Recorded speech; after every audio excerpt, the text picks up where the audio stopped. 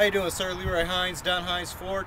Just getting this video out to you like I promised you. A lot nicer outside right now. Anyhow, what we got here is that 1991 Chevy Cavalier. As you can see back here, it's clean as a whistle, as I normally say. Back tailgate looks great. No rust, no scratches, no dings. Look at the roof, no kind of hail damage, nothing like that I can see on it from this point. Roll around the side here. Body on the side looks great. No rust, no dings, no dents. Hood, same. Roll around here. Hold the doors open for you to shine some light in here. Take a look at this interior. I know that was one of your concerns. Interior in the back, no rips, nothing like that. Looks great. Headliner, what's the headliner look like up there?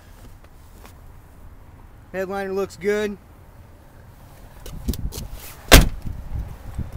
Front seats also look really well.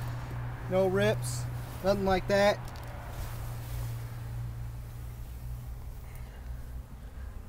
Let's go ahead and start it up.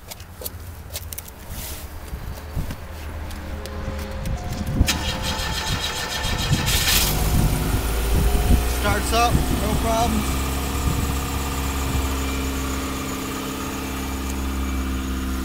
Got 83,453 miles. No popping when you hit the gas. Got hot air. Also, I ran it for a while last night to see if I can get AC in here, and it did get really cold. I don't know if it was because it was freezing outside because of the air conditioning, but it did seem like it was getting cold, so definitely felt a lot colder than outside. Alright, sir, well, I'll get this out to you. Go ahead and have a look at it, get back to me or Rick, and we'll be happy to move forward with you.